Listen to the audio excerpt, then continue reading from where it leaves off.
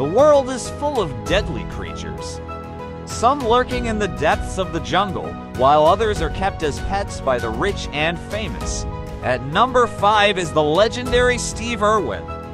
Known for his love of all things reptilian, including a venomous snake.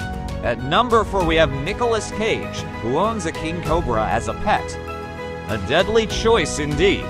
Coming in at number 3 is the iconic artist, Salvador Dali, who owned an ocelot as a pet, a beautiful but lethal feline. At number 2 we have the king of pop, Michael Jackson, who famously owned a chimpanzee as a pet. A primate with the strength to match its deadly intelligence. And finally, taking the number 1 spot is none other than Mike Tyson, who owns several Bengal tigers as his pets. Like and subscribe to Bob's 10 for more.